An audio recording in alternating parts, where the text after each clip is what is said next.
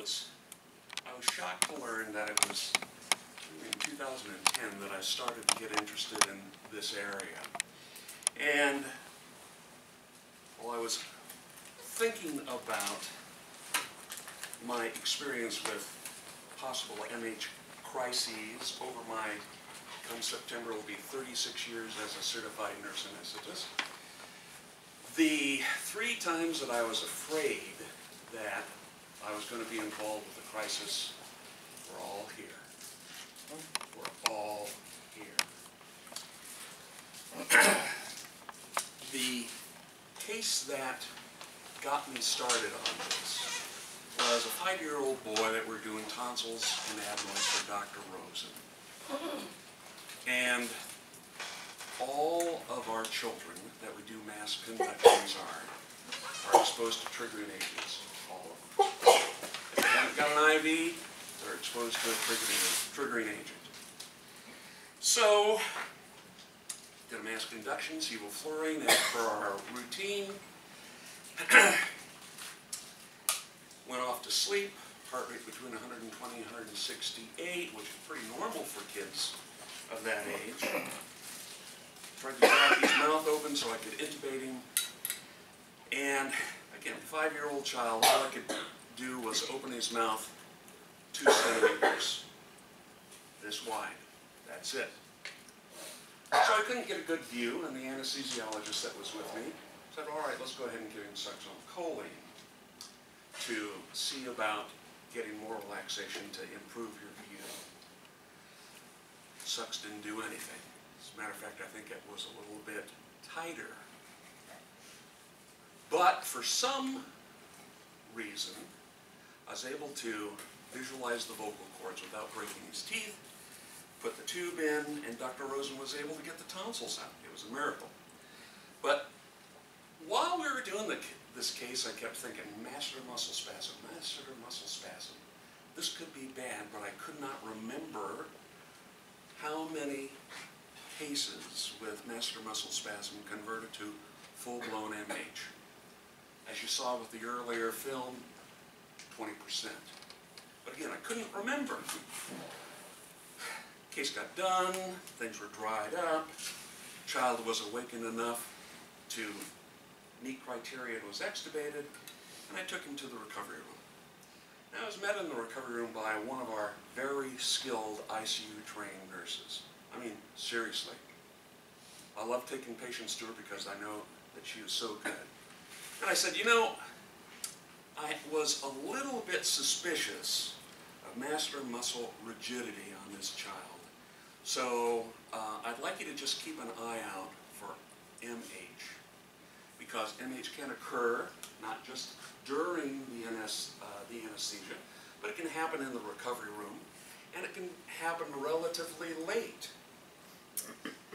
Well, as soon as I said MH and looked for the signs, the individual looked at me with the deer in the headlight look. So it's okay, it's time for me to do a bedside in-service so that we can keep an eye out. I didn't think it was going to convert, but again, it was back in my mind, it could. So, things went fine, the kid went home. Again, that's when I started to look deeper into what we would do here in this facility if we had an MH crisis. Now, Diane has been involved with an MH crisis. Anyone else in the room?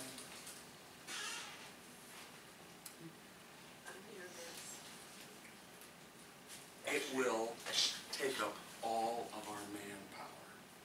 We're not in the medical center. We don't have specific resources to intervene quickly. Everyone knows, Tammy in particular knows, that we've got to be getting on the phone to get RT support in here. We don't have the ability to do all of the laboratory values that are necessary in this facility. So Joe, all of you guys are going to be running fast. We don't have the recommended 36 bottles of dantrolene that in-house says that we should have. And that was a concerted decision, a corporate decision, because we're we're so close to the medical center. We have enough to take care of a full crisis of a child, but we only have enough dantrolene to do the initial treatment of someone my size. And again, I'm relatively slender compared to most of our patients here. So, we're going to be running. We're going to be running to the operating room. We're going to be getting more dantrolene. We're going to be calling for people in RCC and pre-op because the ISTATs that we have, none of the nurse anesthetists are signed up or in the database to run them. So we're going to be tied up taking care of the patient. We're going to have to call someone from RCC. Sandy's come in the past to run the ISTATs for us. Tammy's going to be calling RT to come over because in this building we don't have ISTAT capability to do blood gases. So we're going to be calling, we're going to be jumping, we're going to be tying up many of the resources here to the point where someone's got to tell Dr. Weiner, no, we can't start your case. You're going to have to wait. When Kathy Bordick was here, her experience with an MH crisis from a simple case, from an electroconvulsive therapy, an ECT, 15 minutes, start to finish, full-blown crisis. She said that they used all of the dantrolene in that hospital and from 3 other hospitals in the Pittsburgh area. So, manpower intensive. It's going to shut down the operations here. Now, we could think, well, should we do patients with the possibility of MH in this building? Depends on the anesthesiologist that's looking at the patient. Some feel that, oh, if we know that there's a possibility of MH, that's perfect. We'll get things ready. In today's modern environment, we've got non-triggering agents. I've anesthetized the same man twice in this building, and there was, again, a question of MH in his background. He's never had it confirmed by muscle biopsy, but he's had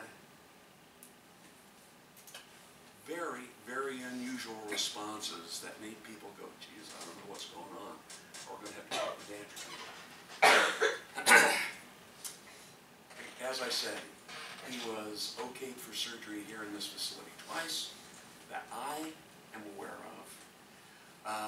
He got through it okay, but it was miserable for me.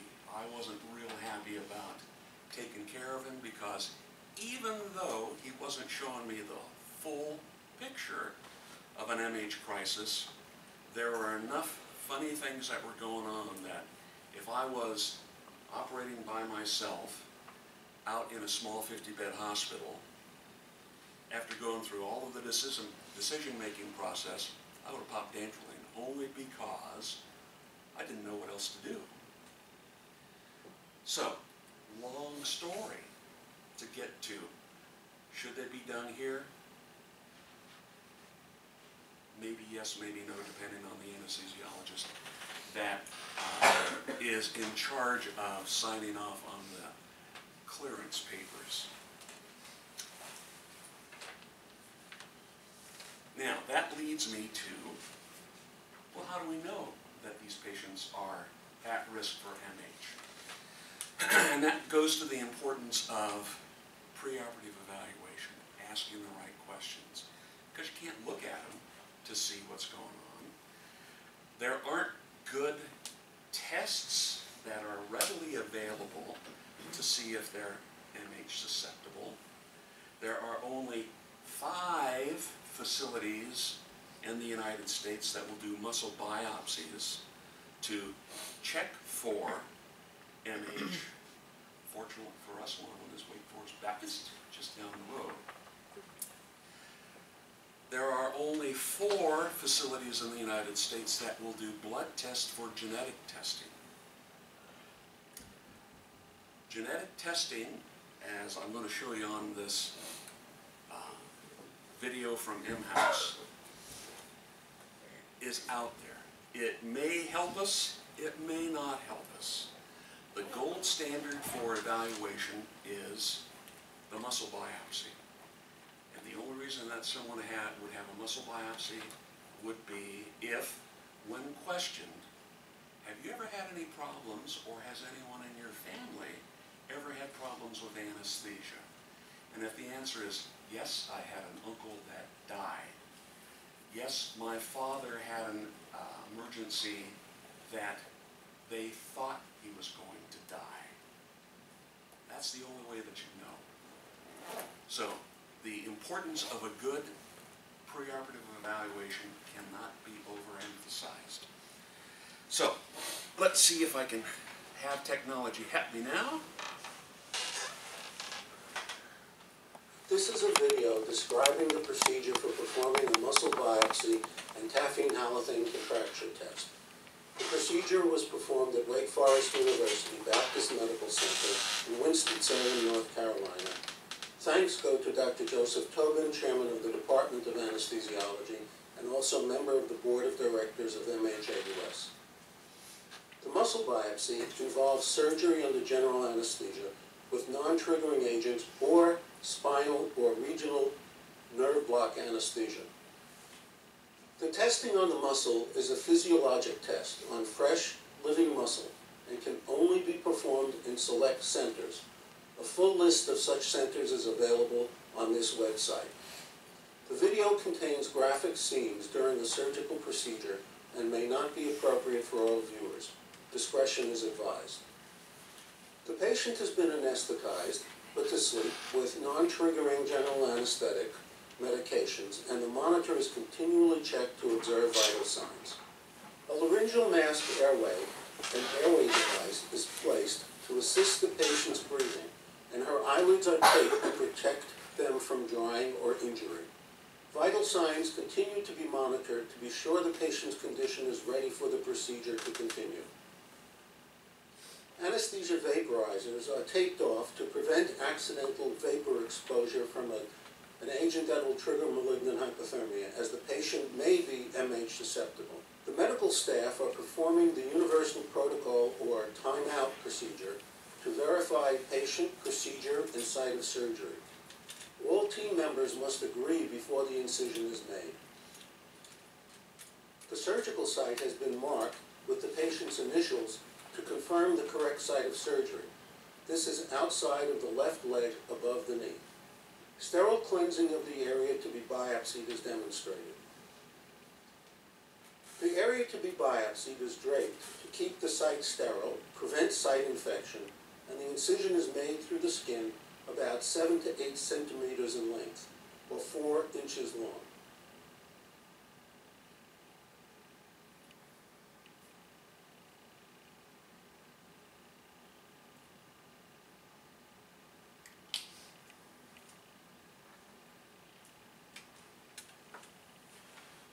After the incision, the surgeon controls the bleeding and deepens the incision using a special device, an electrocautery or coagulation device. Layers of fat and tissue are cut through, cauterizing blood vessels to minimize blood loss. Surgical dissection continues until the muscle level is reached.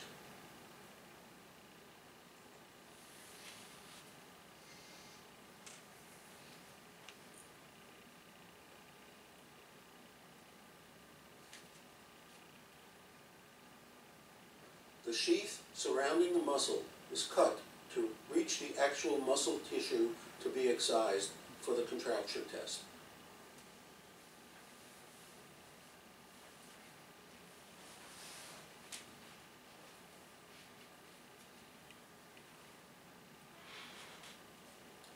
The muscle section is cut from the thigh for the contracture testing. The muscle is about 8 centimeters or 3 to 4 inches long and is quickly taken to the lab in a physiologic solution.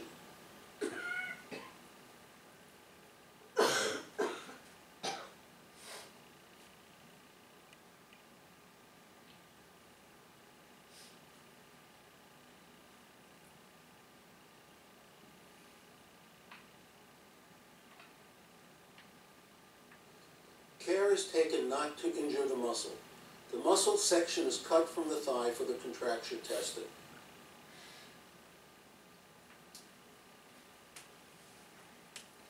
The muscle section is taken immediately to the laboratory for testing.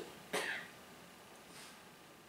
muscle is taken to the lab for dissection into multiple separate strips for testing.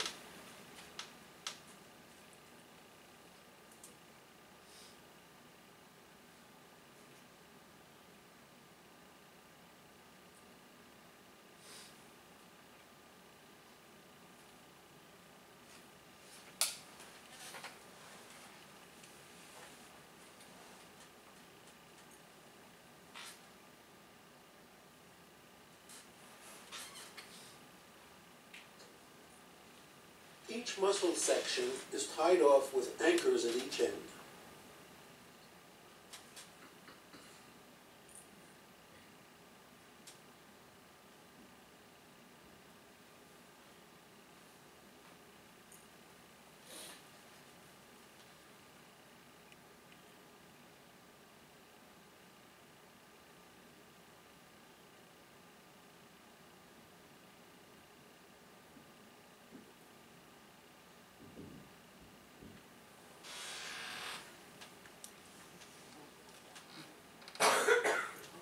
Muscle strips are kept alive with oxygenated buffer solution until placed in the actual testing apparatus.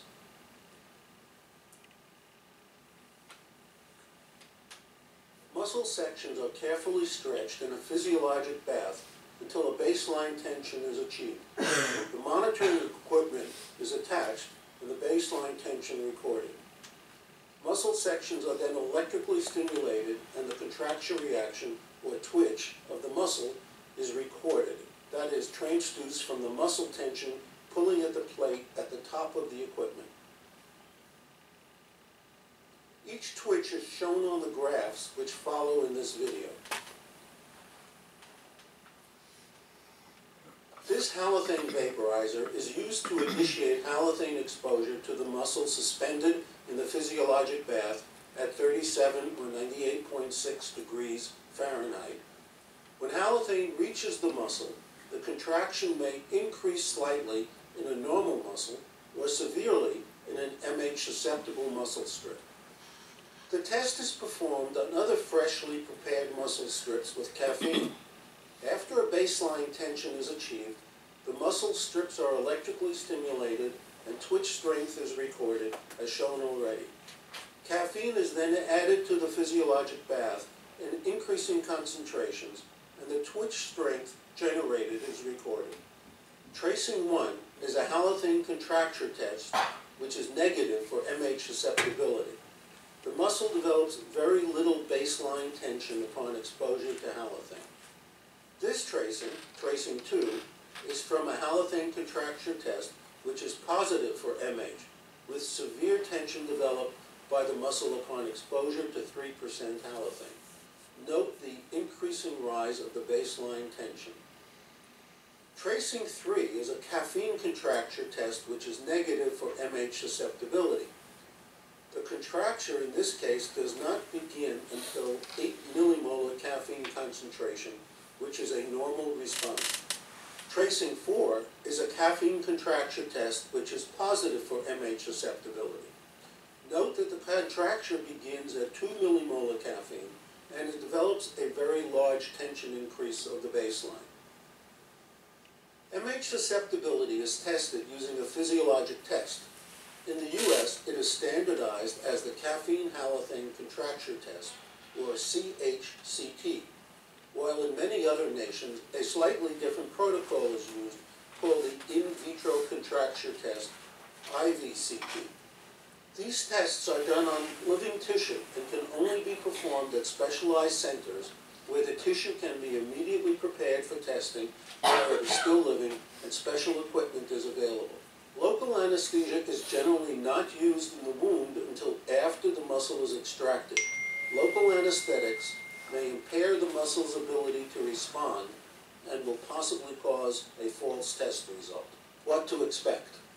The patient should have an uneventful anesthetic recovery and usually stays in the recovery area for at least 90 minutes following the biopsy. If local anesthesia is placed in the wound after the muscle has been removed, there may be very little pain upon awakening from general anesthesia. The surgical site is usually sore for a few days following the procedure. We recommend no vigorous exercise for 1 week following the procedure to allow the incision to heal and gain strength. The scar will be as long as the incision and usually 2 or 3 millimeters in width. The incision is often closed with dissolvable suture, so the patient will not have to have the suture removed. Patients are usually allowed to travel home the following day. Although this is an outpatient procedure, the patient is often requested to stay in the city where the biopsy is performed on the first postoperative night. Painkillers, such as opioids, may be prescribed for a few days, but is generally not necessary. This video is for educational purposes only of patients and healthcare providers and is not intended as an instructional manual for the performance of the biopsy or testing of muscle tissue. Many details have not been included to shorten the video. This video is copyright 2009 by the Department of Anesthesiology of Wake Forest University Health Sciences. Okay. The muscle biopsy test is the gold standard to rule out or to confirm that a patient has got the MH trait. I talked about the gentleman that I've anesthetized 2 times here. For both of the instances, we knew that there was something funny that was going on, so a non-triggering technique was used. He was induced, and I went through, God, I don't know how many big bottles of propofol to keep that guy on the table. But as soon as he was induced, his heart rate went into what I thought was a blazing tachycardia, in spite of the trailer truckloads of narcotics and other drugs that I was giving him for non-triggering techniques. Again, I couldn't understand it. But he did not develop, as he was breathing on his own, tachypnea, breathing quickly, muscle rigidity, or increased carbon dioxide output. So his tachycardia was the primary thing that was going on. What the hell is going on? He laughed at the beta blocker that I gave him. Esmolol and other beta blockers that I gave him didn't touch him.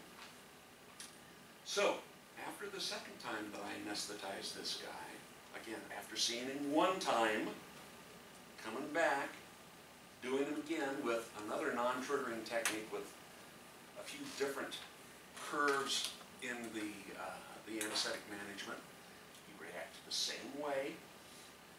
I kind of went out of my comfort level afterwards to go into the waiting area, talk with the wife, and I said, you know, we've talked about this before.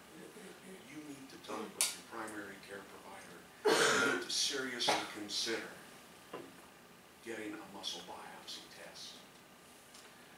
The genetic tests, the blood tests that are sent to one of the 4 centers in the United States, really isn't all that helpful yet. If there is a known family member with MH, the blood test may confirm, if they know where on the genetic profile the discrepancy is, may. So it's still not in a point that it is 100% effective in ruling in or ruling out the presence of the MH triggering spots. All right, if we have a problem here, again, one of the handouts that I gave you would be this one, to just give you a brief overview of what we'd be seeing. Signs of an MH crisis, unexplained tachycardia. Did this guy have it? You bet your life. I think Connie was with me one time when we were with Ed Miller, and a child that was doing fine, and then all of a sudden, boom, unexpected tachycardia, unexplained tachycardia. Greg Smith was the attending anesthesiologist. We continued with the procedure, but we called RT over here to do blood gases, and Sandy came into the room to help with other bloods. Again, no problem with increased carbon dioxide. Blood pressure, not so bad. No problems with generalized rigidity, but again, an unexplained tachycardia. Rising temperature is a late sign. It's a late sign. So in the recovery room, the things that you'd see: tachycardia, tachypnea. They're breathing fast because the tachycardia and the muscle rigidity is producing enough carbon dioxide that they're trying to breathe it off. Their their responses are that they want to try to breathe it off. Cola-colored urine, well, how would we know it here? That would be something that we put in to help treat and monitor the urine output. Mottled cyanotic skin and decreased oxygen saturation. What will kill the patient in the operating room is myocardial problems. Increased CO2 increases heart irritability. Rhabdomyolysis is going to be producing potassium, which further increases cardiac irritability. What will kill the patient in the ICU is kidney failure. Now, recently, here in our portion of the state, there has been a news report of a young man that died after exercise with rhabdomyolysis. I left an abstract of an anesthesia and analgesia paper that is, again, teasing about the relation with patients that are susceptible with heat stroke and MH. In the Army, every year during the summer, there are soldiers, usually trainees, that will drop out and die with vigorous exercise. Throughout the nation, there are reports of children exercising, playing real hard, developing heat stroke, and dying. This is a newspaper article from Florida of a 6-year-old that died in 2010. On autopsy, and I don't know how they could confirm this, on autopsy the medical examiner said he developed MH while exercising. So, does that have any impact on us? No. Does that have any impact on emergency departments? Probably not, because all of the symptomatic things that they would be doing to help treat the heat stroke would be the same things that they would normally do, with the exception of giving Dantrolene. Again, scientifically, they cannot prove a direct correlation between MH and heat stroke. The thing that the abstract points out is people that are at risk for MH may not want to be marathon runners.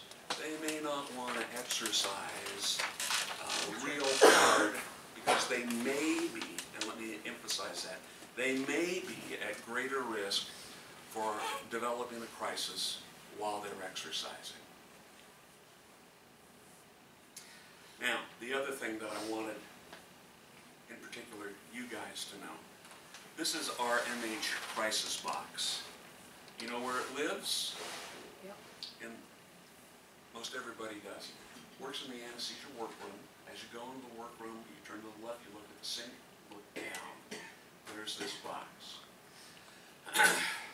If someone is starting to call urgently for the MH box, they want it right now, and people are going to be very, very nervous and excited. If I start to stutter, you know I'm very excited at the time. I will be speaking slowly and distinctly, so I don't talk like that. The preparation of dantrolene that we have here is an older preparation. It takes a lot of effort to get it into solution. So we'll probably be calling a couple people to help reconstitute it. The newer preparations for dantrolene are much easier. Ryanodex is the new name.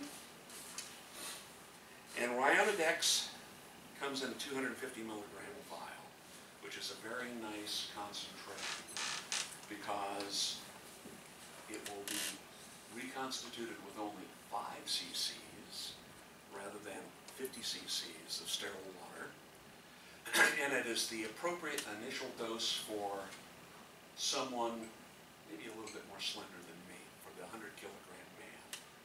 So we've got initially with that new preparation, make it a lot easier for us. I don't know how much it costs. Dantrolene is still sinfully expensive. That's why we share dantrolene between us and the medical center. So do they keep it up over there Right. to bring over Oh, there? Right, they're not going to like it, but we're going to have to call them and say, we're sending a runner over right now.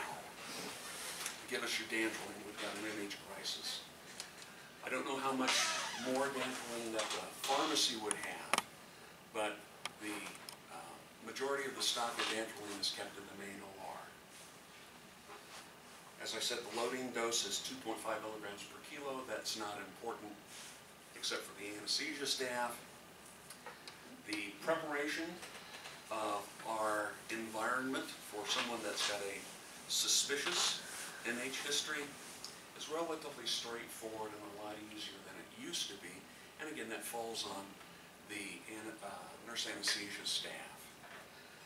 The recommendations for the older anesthetic systems is to have it flushed with at least 10 liters per minute of oxygen for at least 20 minutes on older machines. I think our machine, 10 minutes, or excuse me, 20 minutes is appropriate. On the machines that are in the main OR, however, an hour, a minimum of an hour of flushing. The reason being is that the newer machines over in the main OR have a lot more plastic. All of our inhalation agents are soluble, so they will bond on the inside to the plastic. So at least an hour on the newer anesthetic apparatus. We've got filters now that after we flush our machine for at least 20 minutes, we can put on. Now, the recommended duration of use for the filters is 90 minutes because that's how long the company has tested the efficacy of the filters in filtering out all of the remnants of inhalation agent. So if we had a case that lasted longer than 90 minutes, we probably would be okay by leaving one set of filters on, but we may be wise to change them out.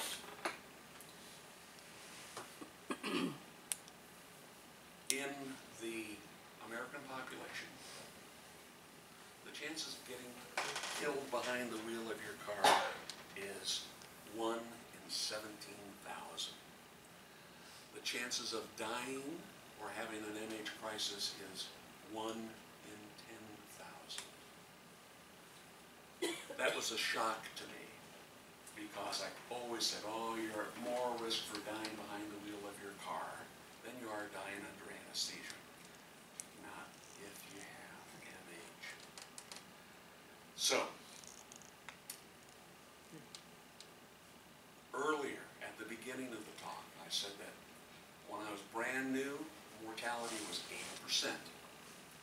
Now around 10%. And that's dantrolene. Dantrolene, dantrolene, Deanna or dantrolene, Stephanie 101, Deanna or Stephanie 101. So, I'll ask it for the recovery staff. If we had an MH suspicious patient, and we do a non-triggering technique, and we have no problems at all, they just go through the normal recovery protocol. An hour in stage 1, an hour in stage 2. The in-house recommendation for that kid that I did with Dr. Rosen, the in-house recommendation was an hour in first stage, and keep him in the house at least 12 hours. We did not keep this kid in the house 12 hours. We kept him probably 6 hours in the house, but the in-house recommendation is for the masseter muscle rigidity, an hour in stage 1, 12 hours, close monitoring, stage 2. If we had the gentleman that Okay, so you think you'll be. I anesthetized twice, we kept him in stage 1 for about 2 hours. Most of that was because of all the Okay, I stinking remember that. propofol that I gave him, Oh, that it took a long time to get out of his system. And I think we kept him in stage 2 for about 2 hours. But okay. All right, thanks. if he would have required less of the propofol, I think having the standard recovery protocol for him would have been appropriate. Do you have any questions? I do. Yes, ma'am. Is dantrolene used for anything else besides No. MH? No other purpose? No. And then, is there, do we know what the effectiveness or the, for the right word, for the caffeine housing test? How accurate is It that in is predicting very or accurate, determining? over 80% for accuracy. The technology has increased greatly over the years. It is specifically designed to be more sensitive. So if it's going to have any errors, it's going to be errors for false positives. Okay, it's going to be errors for false positives. The blood test for the genetic testing, it's still not there. It's still not there. So that testing, the issues are, who's going to pay for it? Is your insurance company going to pay for it? Tim. Is it going to have to come out of your own pocket? So with the genetic testing, it's going to be like $1,000, even though it's a blood test. It's going to be $1,000 to do a test that may not be accurate. The cost of having the muscle biopsy test, God only knows. I don't even know how much it costs to do a tonsil here, let alone all of the things that would go through with harvesting the muscle and then taking it immediately to the lab. Again, as I said, we've got 5 centers in the United States that do the muscle contracture test. With Forest Baptist, we're lucky. The new Walter Reed Bethesda in D.C., the University of Minnesota in Minneapolis, UC Davis on the West Coast, and I can't remember where the 5th one is. So, you got to go there. You got to get on the schedule, and then you've got to pay for it. Yes, ma'am? One question, if you find out you do have a positive reaction, what will they do differently if you're scheduled for surgery? The things that we do are, first of all, setup preparation, flushing the machine, making sure that we don't expose you to a known triggering agent. And again, now we've got good agents to do that. So again, doing the right preoperative evaluation to get the idea that they could be susceptible. Again, now our preparation isn't all that tough. For here, when I anesthetized that guy twice, Didn't take long to prepare the machine, didn't take long to prepare the plan. I did not have the box in the room, but going through what we would do was part of the prior preparation. If they had a crisis, could we still do it here? Again, that's controversial. Some anesthesiologists on our staff would say yes, others would say no. My personal opinion, and let me underline that, my personal opinion is that doing it in the big house where they've got a lot deeper well of resources makes a lot more sense.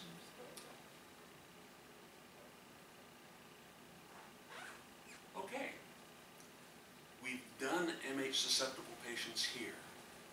We go through the refresher annually.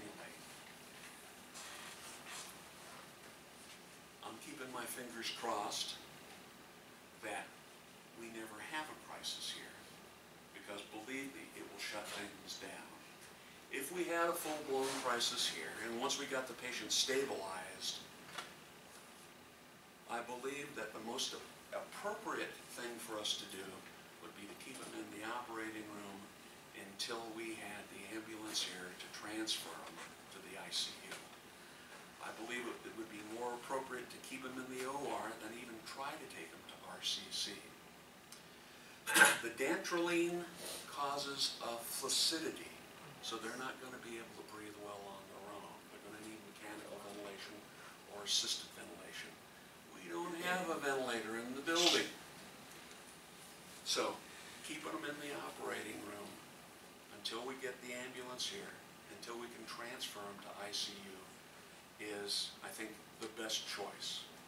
Now, while we've got the patient stabilized, we're probably not going to be on the phone, but the anesthesiologist probably is going to call for expert help.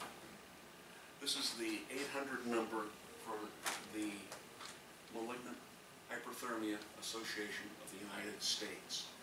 There are people on call by a phone 24 hours a day. Call the number, they'll be able to talk with someone. And that's